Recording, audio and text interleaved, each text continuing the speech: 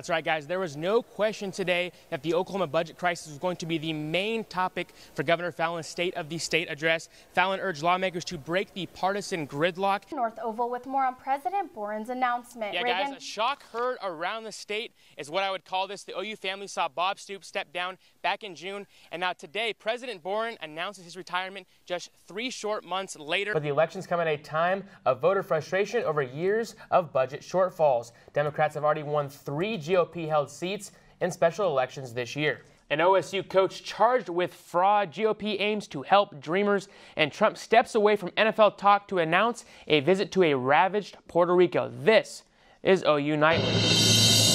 I'll tell you what, we've had some cool, crisp, clear weather here in Oklahoma lately. OU Nightly's Reagan Ledbetter was there. Reagan, did it come to blows? No, there weren't any blows. The atmosphere was tense at times, but in the end, cooler heads prevailed. When will the budget problems be solved? Good question, but Republican leaders say they are pushing for a quick resolution. Back to you guys at the desk. Then it makes its way here to your lunch and your dinner. Fresh produce that is homegrown just out the back door. Reagan Ledbetter, OU Nightly. Guys, I'm here at the Bazell Library where tonight this place will be lit up blue to honor the start of Autism Awareness Month. The event is being put on by a student group called Autism Speaks You. Now remember, this bill needs 76 votes to pass. It is unclear right now, however, if it will pass, but there's a lot of doubt about how it will help the state of Oklahoma after 2019. Not a lot of positive things have been said during this whole process. The Sooners held their annual spring game, but the celebration afterwards landed 2 players behind bars. Highly touted prep star quarterback Chris Robinson made his debut on Saturday, but found himself busted for public intoxication and was booked early Sunday morning. And another Oklahoma murder trial has resumed a day after a key witness broke down into tears and could not finish testifying. Shannon Kepler, a former Oklahoma police officer, was charged with killing his daughter's black boyfriend.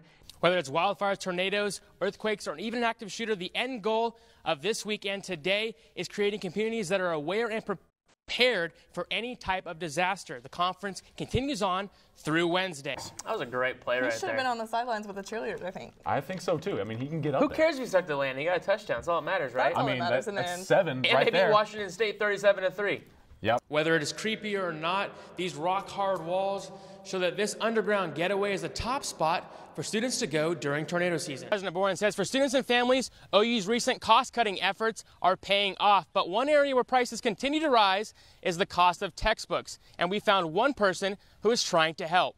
When it's tornado time here in Norman, anyone is welcome, not just students, even cats and dogs. And I love that show. My parents love it too. Awesome. I do. I'm going to admit it. Well, Andrew is back for a weather tidbit of the day. What do you got?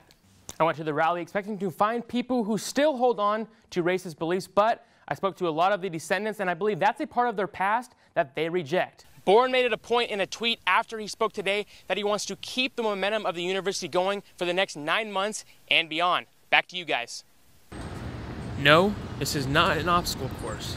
This is just the ongoing construction mess on Lindsay Street.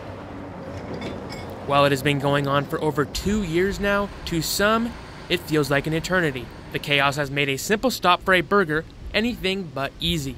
We're actually just in for a couple of days, getting ready to head out, and you know it's been kind of hard for us to get around in here, and you know you kind of can tell that some of the businesses, you know, are suffering from it. While revamping a main entrance to the university is key, a safety improvement was one of the main goals for the project. It had a crash rate about 3 times higher than a street of that category nationally. So it was unsafe and it was way too busy. So we had a lot of problems on that street. The people that use Lindsay Street for transportation are less concerned with the safety, but more so with the bumpy, congested ride being over. The positives are coming soon.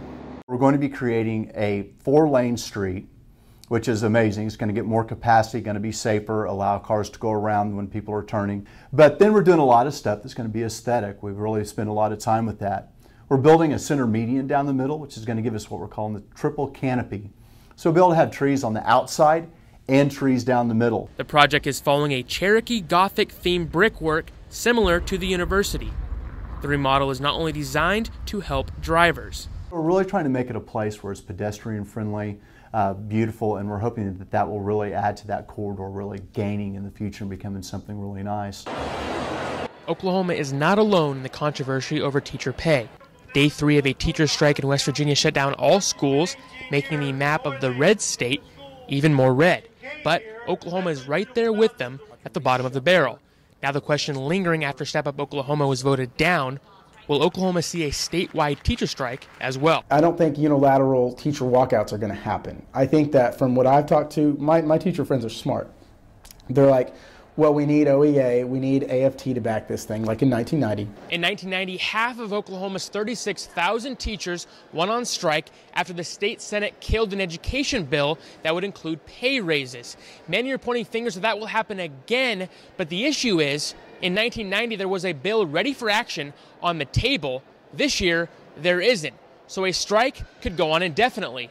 The attempts to raise revenue have failed so far with the penny tax and Step Up Oklahoma. We need proper funding. We need the respect returned back to our teachers. We need more than just lip service, which is what we've gotten up here. In 1990, Oklahoma was ranked 48th in teacher pay. Fast forward nearly 30 years, the state is now 49th. 30 years ago, West Virginia went on a strike for pay raises. Now, they have again. It's not just about teacher pay. Please don't think it is about teacher pay. That's one part of it. It's the respect or the lack thereof for really pretty much people in the legislature towards educators and public educators especially. It is unclear whether teachers will participate in a walkout, but a school shutdown is still possible. If things don't change, I think we really could see a full school shutdown statewide. Budget cuts to education are mounting, adding salt to the wound for teachers in Oklahoma. Both parties continue to scramble to find a solution as the state education department stands to lose $16.2 million.